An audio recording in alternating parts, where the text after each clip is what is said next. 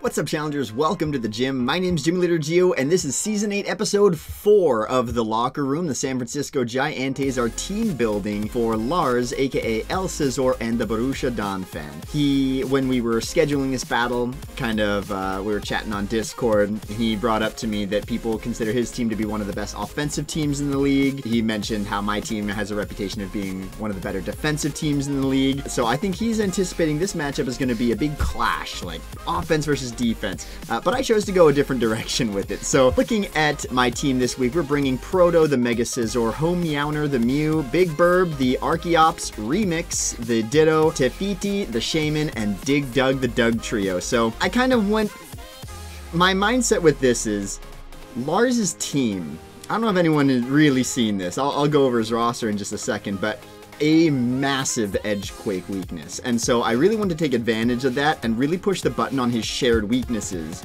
especially through his top tier mon. So looking at his roster, he has the Mega Manectric, the Kyurem B, the Tornadus I, Moana, our baby Moana, why? The Tapu Fini, Cobalion, Gengar, Crocodile, Delphox, Garbodor, Komala, and Lurantis. So, looking at this team, just look at this Edgequake weakness. Manectric, weak to ground. Kyurem B, weak to rock. Tornadus, weak to rock. Moana, exception. Cobalion, weak to ground. Gengar, weak to ground. Instigator, which is Chase's nickname for Crocodile, exception. Delphox, weak to ground, Garbodor, weak to ground, and then the last two mons also exceptions. So of his roster of 11, 4 of them don't have a weakness to Edgequake, and none of them resist both. So you can neutral all of these guys with Edgequake coverage. And so I wanted to bring, for that reason, I wanted to bring both Dig Dug and Big Burb, because I feel like they will be able to push that button a lot in the mid game and really drop a lot of weaknesses onto him. His Z-mons are Gengar and Delphox. These are good mon to Z. Gengar has decent coverage to really take advantage of that, or can just try and blow holes through people by dropping something along those lines. Looking at his team, as I always do, I sort of tier them based on likelihood that I think they're going to come. So the top row being, like, they gotta come, like I'm sure they're coming. The second row being very likely brings. The third row, in a lot of senses, sometimes it's like neutral. In this case, I actually think they're pretty likely. I won't be surprised if they come. And the last row is I will be surprised if they come. Garbodor being a weird exception. It depends how he wants to play this game. It's possible he was trying to mind game with the like, oh, I've got such an offensive team, but he might recognize that some of his offensive mons don't match up well against me, especially given the fact that a Ditto can trap and kill 2 of his fastest offensive mon, that being the Mega Manectric and the Gengar. Cobalion also doesn't love being trapped and taken out by Dougie. Delphox the same way. Like, a lot of his mon are kind of weak to Doug Trio. Could be running Shed Shell on some of these mons, but probably not in his best interest. And the Manectric can't. So if the Manectric ever gets a kill against me, then Doug Trio comes in, traps it, and kills it, and there's nothing he can do about that. He could run Magnet Rise as 4th move, but he would have to click that before the Dougie comes in to trap him, and it might not work out so well in his favor. So I like that about his team. So he's gonna have to prep for the Dougie, and he's gonna have to eliminate that Dougie. So if I play Dougie right, then it matches up well against his team. So the Manectric definitely coming. Kyurem is very hard to wall. Does a lot of damage, very offensive, and he's brought it 3 times already, so I'm pretty sure the Kyurem is coming. I don't have, like, amazing answers for it, but every member of my team either has priority that's super effective against it or is faster than it, barring it being scarfed, and I pray that he scarfs it, because it's so much easier to deal with if it's a scarfed mon. Locks in on something, and I can really take advantage of that afterwards. The Tornadus, it's another genie. There's so many genies in the league format, it actually kind of bothers me. It's the same reason, like, I wish we could do something about this. Genies are all the same to me. He's going to bring a Genie. It could run mixed. It could run special. It could run physical. I've prepped for both. I have answers to it.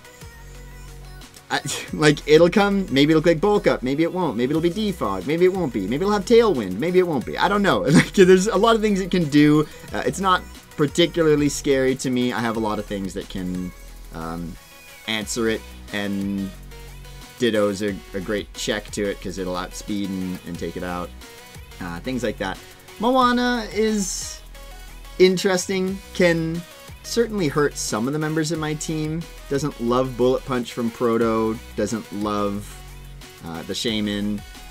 I'm not particularly worried about the Moana. Moana's going to do what Moana does. Take hits well, defog if it needs to, try and distribute some damage outwardly, and prevent any status from grounded Pokemon. Cobalion, another Pokemon that can run defensive or offensive, can have setup with notably the Rock Polish Swords Dance options. Does also have special sets. In general, not really strong enough to break through a Toxapex, which I'm not bringing, but he doesn't know I'm not bringing that. The Gengar is an option for him if he's particularly worried about the Mew, as is the Crocodile. So in that sense, even though they're on different tiers, I think they're both equally likely brings. Because Mew is a pretty likely bring, and actually in many of the iterations of the team I made when I first started building it, I didn't bring the Mew, primarily because it's basically begging for Crocodile to trap it and pursue it. So there, I have to be careful about that, obviously, but Mew is an amazing switch-in for several of their mons, and I'll get to it when I go through those sets specifically. I'm just going through his team first. The Delphox Azemon, coverage is okay, stats are okay. If it's running a Z move, it doesn't really take much use of its non-blaze ability, which is Magician. Weak to Dugtrio. Dugtrio can, if I can trap it with Dugtrio, I can take it out, and Remix is a great switch into it if I need to kind of tank it, so to speak. The Garbodor, again, if he's running a very defensive set and really wants to set up hazards, I do have Defog on my team, so I'm not particularly worried about it, and the Pokemon that is going to Defog, being Proto, is a very safe switch in to the Garbodor. I have some special defense investment on my Proto, so even if it's packing Hidden Power Fire, it shouldn't be doing that much to me, and I can roost off that damage and get rid of any of his hazards. The Spikes, if I start seeing him layering Spikes, I'm coming in with Proto right away. Might do it anyway, might just come in as soon as I see the Garbodor. And the Toxic Spikes, of course, won't poison me, and I'll be able to get rid of them right away. I don't imagine he'd bring them, because Toxapex is a pretty obvious bring, so to speak, for me. The reason I didn't bring it is how many of his offensive mons beat it, and so I would just be switching it in against defensive mons. I'd rather not, not in this matchup at least. Kamala, if it were a Z Kamala, Z Sleep Talk is kind of fun, I guess, so maybe he could have done that. It's a Rapid Spinner. It could come. It's a normal type. Normal types can always come to these games, guys. They honestly, like, that's the beauty of normal types in the draft format, especially when they have good coverage. And then Lurantis. I don't really know about Lurantis. Like, it's slow. It's not that strong. It's not that bulky. I really just don't see it coming. Grass type's not particularly good against me, and it can't really break through anything, so I don't see Lurantis coming. I'm not particularly worried about it. So now let's go through my Pokemon. Per your guys' requests, I did kind of expand the screen size a little bit to zoom in so you guys can see my mons a little bit better when it's not in maximized settings. So I apologize for all the other videos when it was a lot smaller. So we have Proto, the Mega Scizor, obviously. I'm running a high amount of special defense investment because several of his mons, the only way they'll have coverage for Scizor is HP Fire. Obviously not particularly strong. I want to be able to tank those HP Fires if possible. And then rocking Bullet Punch, U-Turn, Defog, Roost. Really just playing a bulky pivot this week. And the Bullet Punch will be an important check to the Kyurem. I'm a decent switch into the Kyurem. If it doesn't have HP Fire, that would be a mistake, so I will have to kind of scout for that, but I'm almost positive it will pack it. Mew is an interesting one. So Mew, I'm running enough speed to outspeed, where are my other numbers? Damn it, it's on that screen, so I can't pull them up.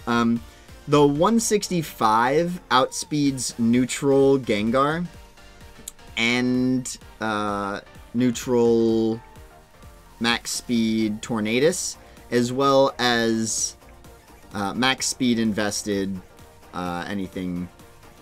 Like, he has like a couple of 95 speed ones, I think. Which one is it? Instigator being 92. So, yeah, I think I have those numbers right. So it's set to outpace those mon. So 165, it's overkill. It's a jump point. I only needed 164 to outspeed the neutral max speed Tornadus, which is 163. But I jump pointed, so whatever. 165. Why not? I'm not going to complain. Max attack investment, rockin' gunk shot, low kick, sucker punch, and U-turn with an expert belt. The expert belt and my investment sucker punch one-hit KOs a Gengar, even with a little bit of HP investment. The gunk shot annihilates the Moana, which might think it's a middle ground switch into the Mew. U-turn is to get out if I see that there's a Crocodile around that could switch in on me. Low kick also does a lot to that Crocodile, but it won't one-hit KO it, so I need to get it weakened first. Low kick with the expert belt and this investment will do a hefty amount to the Kyurem, won't one-hit KO it. And low kick, decent against the Cobalion. I would have to kind of consider what the right move is for me there. Regarding this matchup against the Cobalion, and I really like having the additional priority just because he does have a lot of fast sweepers, and there are potential endgame scenarios that I could foresee where he kind of sets up for a high-speed endgame sweep. Mew, just by nature of his natural bulkiness, actually tanks special Kyurem really well. So which puts into my consideration that it's possible, maybe even likely, that he runs like physical Kyurem B, even though, you know, he doesn't have the ice stab, like he doesn't super need it. Fusion Bolt and Outrage will do a lot to my team, so I think there's a possibility that he runs something like that with high attack investment. But moving on, that's my Mew set. Really just there for a lot of offensive pressure, good coverage that really takes advantage of a lot of the Pokemon on his team. And moving on to Big Burb. Big Burb went through a couple of iterations as well, but we're running Rocky MZ, Head Smash, Earthquake, U-Turn, and Roost. Fourth move didn't really matter. At one point I had Stealth Rocks on it. I put Stealth Rocks on a different Mon. Now I don't want to pack 3 Stealth Rocks on my Mon, which at one point when my team was in the middle of being built, I did have. So, Head Smash, Rocky MZ, he doesn't have Pokemon that want to switch in on this. Like, he could switch in on the Cobalion, still take a lot of damage, and be threatened by the Earthquake. U-turn, it's a fast U-turn. Archeops outspeeds or speed ties everything but 3 of his Pokemon, so very fast, looking good. Like I said before, the Rock Edgequake combo is amazing for him. U-turn for more momentum. I now have momentum on 3 of my Mons, both in high speed tier, mid speed tier, and slow speed tier. Roost is just because, like I said before, the 4th move is kind of whatever, and I figure I can roost off potential, like, some damage. Like, I could switch in against a Tornadus, take some damage, potentially roost up. Most sets of Tornadus won't be 2-hit KOing Big Burb, so if I'm anticipating him to switch, I can roost back up into non-defeatist territory and something like that. But really, the Rocky MZ Head Smash is very hard for him to deal with, so that's kind of my mindset there.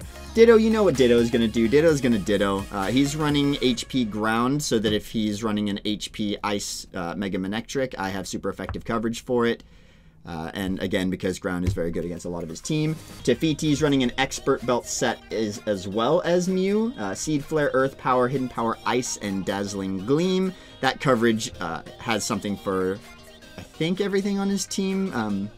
I'm pretty sure I built this very early and didn't make a lot of changes to it. Same speed tier as Home Yowner. And then Dig Dug is really here to trap and kill a lot of his offensive mons that aren't prepared for it. The Choice Scarf means I outspeed the Manectric. Manectric can't run a Shed Shell, obviously, so it's trapped once I get this in against it, which makes him... It would be remiss of him to be spamming Volt Switch, but also Remix is a great switch into Mega Manectric, so I can push the button a lot of the time, maybe get in, maybe get a Volt Switch, maybe get in, get out, get ahead, heal college, something like that. So Edgequake combo, of course, Pursuit just as a safe click against, say, the Gengar, if the Gengar is opting to run Shed Shell or something like that, and then Stealth Rock just in case I feel that it's important. So quick one this week, guys. Only 16 minutes. I'm kind of speeding these up a little bit. What do you guys think of the team? I think I like the idea that I'm taking for this one. Make it a quick game. Take him out of his comfort zone and put him in a position where I can trap and kill a lot of his top tier mons and then play around some of the weaker lower tier mons, because that's the one thing I'm noticing. His lower tier mons have really bad stats, and at a certain point, when you don't have the coverage to beat someone and your stats are really bad, a lot of the time you just lose in a head-to-head matchup, even if it's kind of a neutral one. So that's really what I'm looking to take advantage of this game. It's going to be a fast-paced game. I don't have a lot of recovery on my team, so I really just need to focus on assessing my win conditions and playing it off that way. So that's my thought process going into this game. It looks like my team still isn't genned, but it will be pretty soon. So I'm going to go talk to Lars and get ready for this game. So leave me a comment, leave me some love in the comment section down below. As always, my name's GiEnteis T-Shirts. You guys are the challengers. Thanks for stopping by, and I'll see you guys next time.